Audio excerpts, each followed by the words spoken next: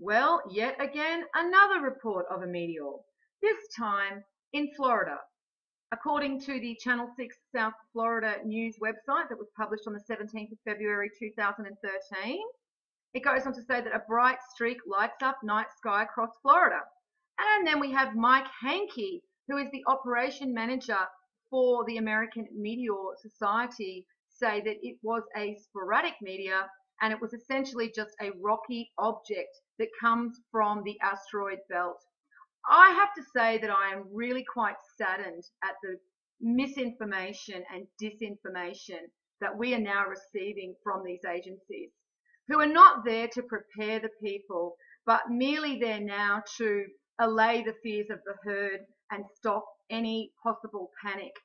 Because for me to be able to connect these 3 days now of meteors being seen across the planet to the last time it happened in February of 1913, but NASA cannot do this, well then I find that to be absolutely criminal. You know, this agency is paid millions of dollars by the American taxpayer to basically have systems in place to protect the people. And what they are doing is basically only protecting their asses, because there is a 72-hour suppression order on all near-Earth objects, and that's including dangerous near-Earth objects.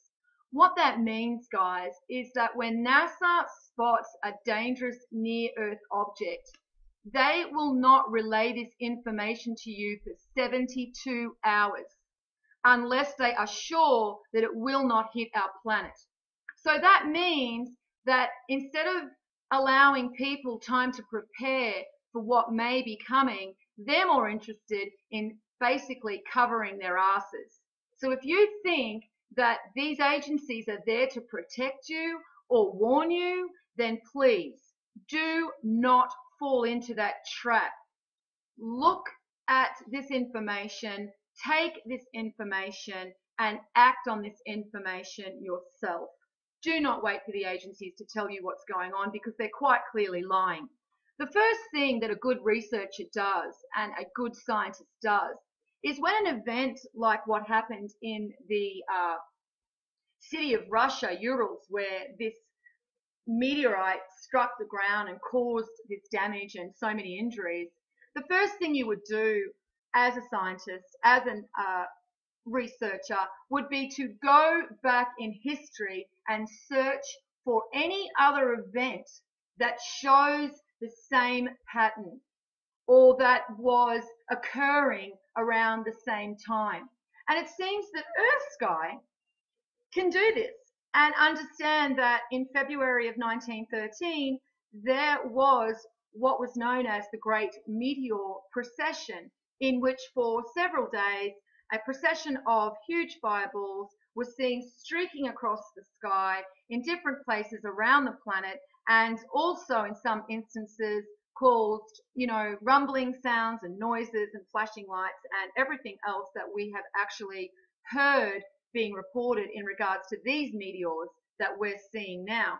And I find that very interesting that NASA does not have access to this information. So please do not think on any way, shape or form that NASA is there to warn you when the next meteorite is going to basically slam into our planet or explode above our planet, causing a shock wave and creating a lot of damage due to that. So what I will do is I will link both of these articles under the video. I would very much recommend you read this one, because I think it doesn't take a lot of research to see the connections. I've got another video out there showing more connections to 1913 in regards to the sun's activity and how it's also matching the sun's activity that we're experiencing now, and also earthquake activity of 1913. There were some large earthquakes, one of them being in South Carolina. So that information is on another video. Please have a look at my uploads. I will attach it actually to this video now, and then you can see that for yourself. But, you know, please understand that we're not dealing with rocks. There are not rocks coming into our atmosphere. These are objects that are comprised of various different elements. Some of these elements may not even exist on our planet. And what's happening is they're coming in through our atmosphere because the universe is electric. They're interacting electrically. And so this causes them to behave in ways we've never seen before.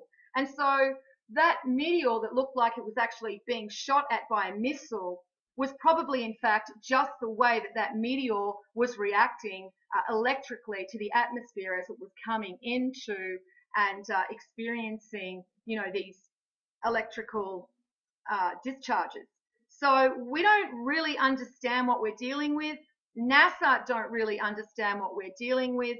And unfortunately, it's very easy to speculate on what we think we're seeing because we don't really understand what we're dealing with. So what we do is we utilize information that we do understand and we try to make sense of what we're seeing. And so a lot of people are speculating that this could be a missile taking out this asteroid. Well, it's not very logical to think that this could be the case because to start with, I mean, you would have to be insane to try and shoot an asteroid down over a town. You know, it just is ridiculous to think that that would do anything but actually explode that meteor, sorry, not asteroid, that meteor, and then actually have different pieces of it hitting everywhere that they could not even control. So that's one reason that it's not logical to think that they would shoot a missile at a meteor that is over a populated area. It just would cause more damage. The other reason I think that we are not dealing with a missile hitting a meteor is because I have not seen a missile hitting a meteor. I've not seen a Russian plane firing a missile hitting a meteor, and nor have I seen this missile. What I saw was some object exploding through a meteor, several other objects that seem to just explode through as well. So, you know, I am not really ready to accept that just on the basis of speculation. And as I said, logically, it does not make sense to me that they would shoot down a meteor over a populated area. That's just ridiculous to think that any government would do that, because all you're going to really do is cause more damage over a larger area, and therefore they're not really going to be able to hide this from people. Though in saying that, the Russians are not like the American agencies. The Russians do not hide all of this information from their people like the American agencies are doing. So we're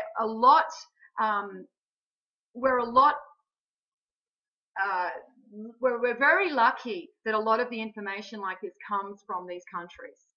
Anyway, I'll leave it here. And as I said, I will post the articles underneath and you can check them out for yourself. And as always, peace out.